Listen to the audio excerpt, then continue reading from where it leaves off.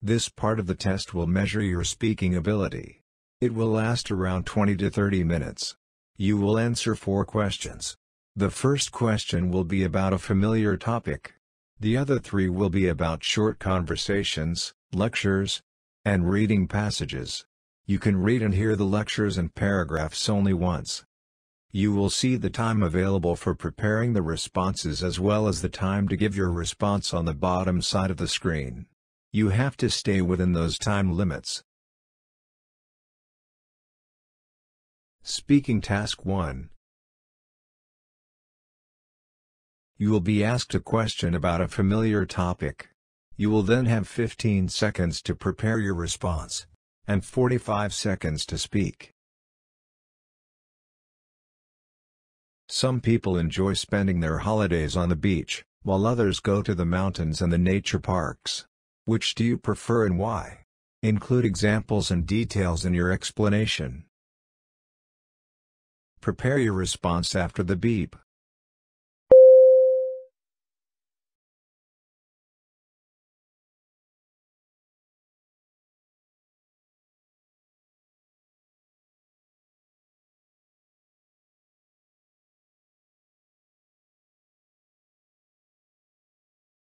Start speaking after the beep.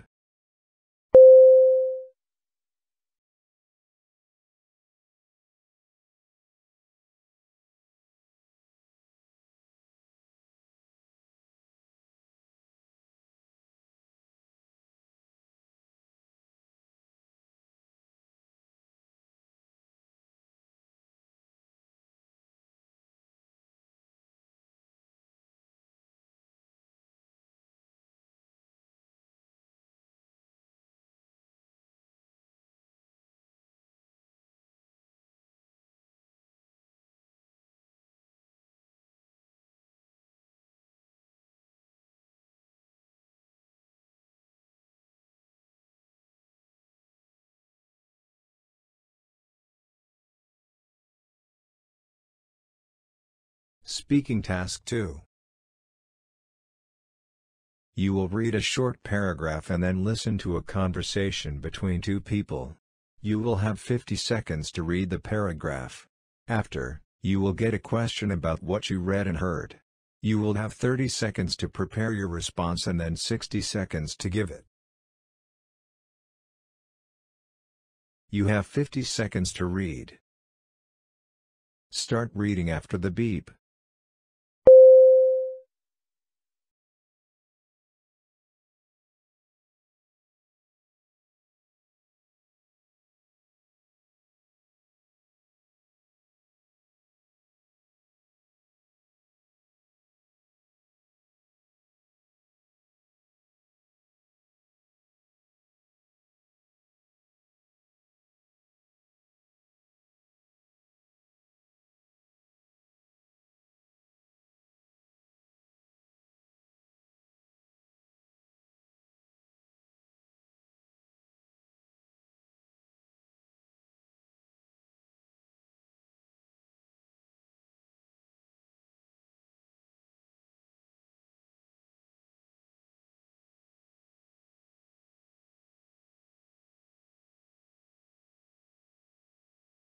Now listen to the conversation between 2 people. What do you think about the decision to eliminate sugar from the cafeteria? I absolutely don't like it. I think that it is a really bad decision. How so? Well, number 1, we are not children. We should be able to make our own decision when it comes to the food we will eat. It is true that the country has a problem with obesity, but limiting our choices is not a good way to fix it. I guess you are right. I am a sugar addict, and if they implement this ban, I will simply go outside of campus in order to get my fix. I know that the same will happen with the other students.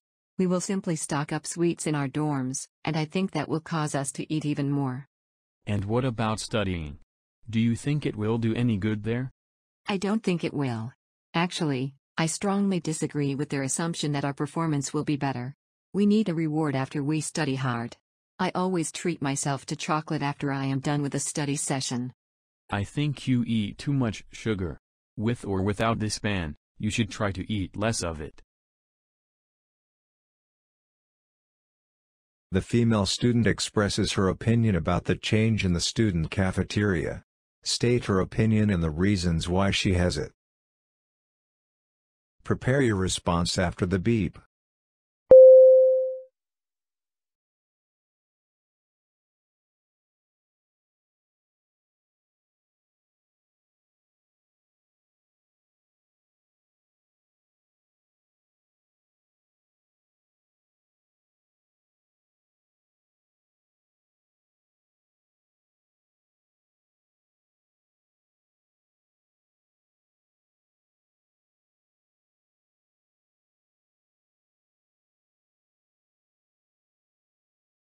Start speaking after the beep.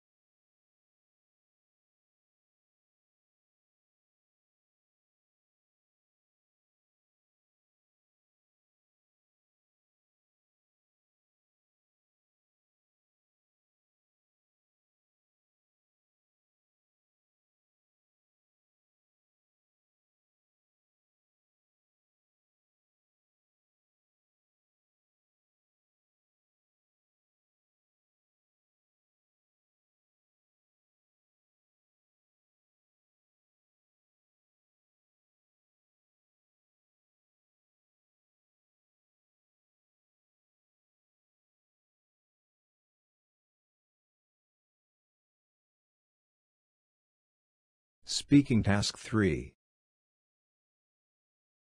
You will read a short paragraph about an academic topic, then listen to a lecture about it. You will have 50 seconds to read the paragraph. After, you will get a question about what you read and heard. You will have 30 seconds to prepare your response and then 60 seconds to give it. You have 50 seconds to read. Start reading after the beep.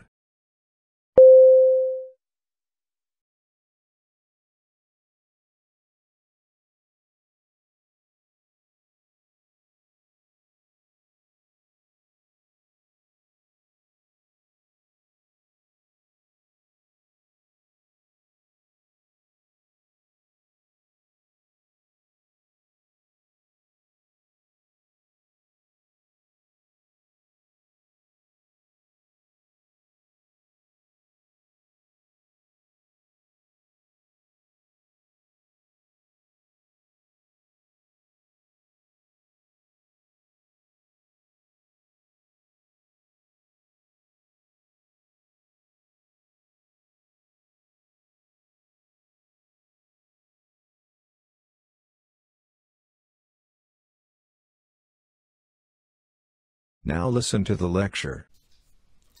So now we're going to talk about two types of venture capital. One of them is called early stage financing, and the other one is expansion financing.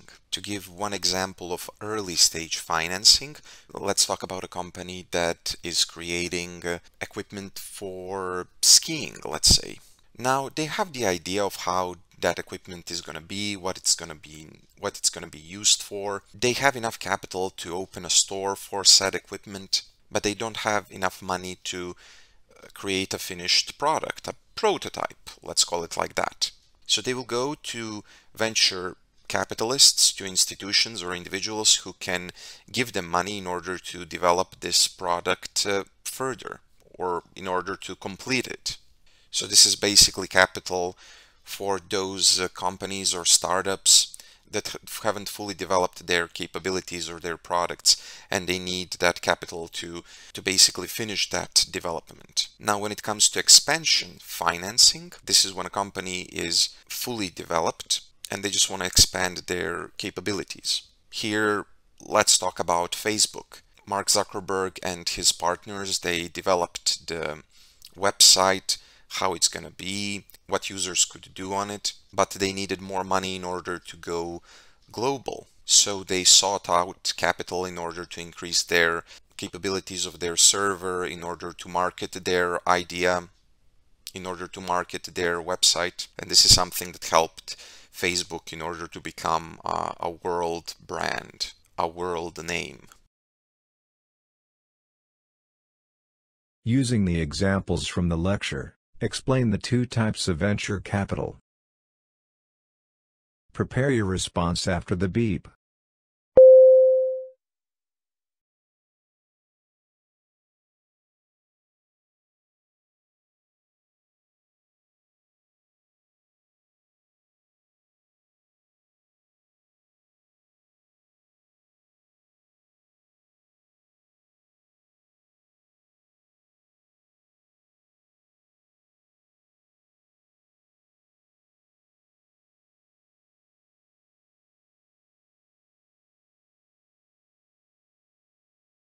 Start speaking after the beep.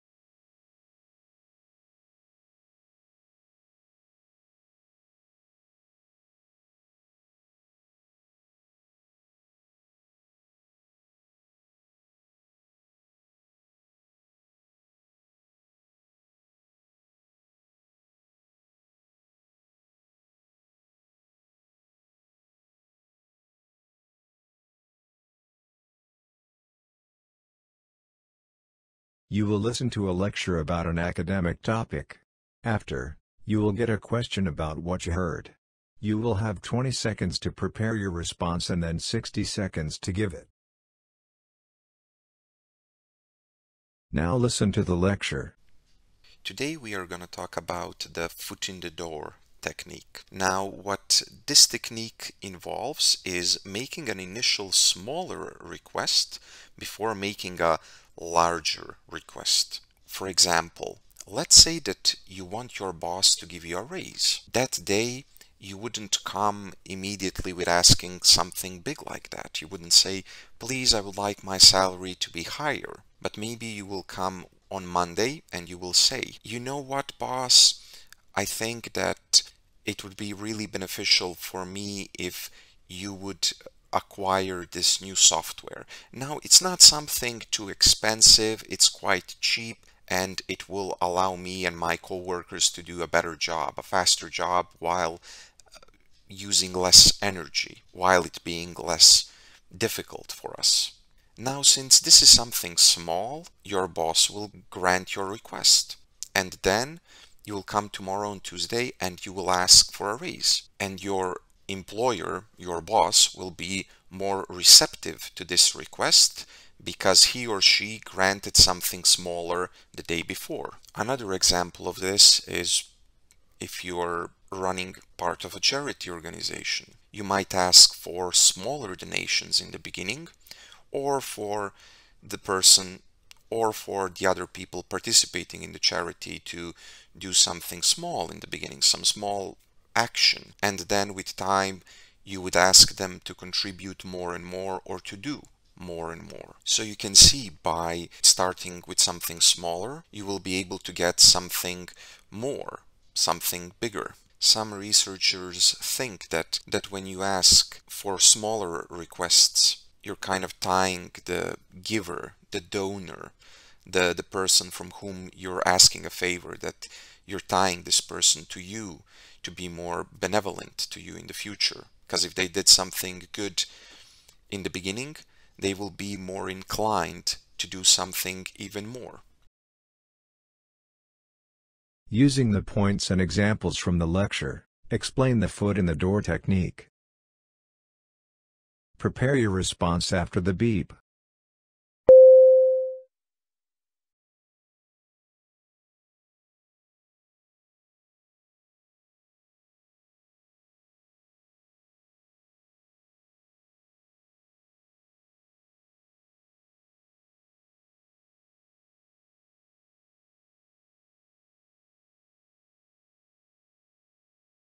Start speaking after the beep.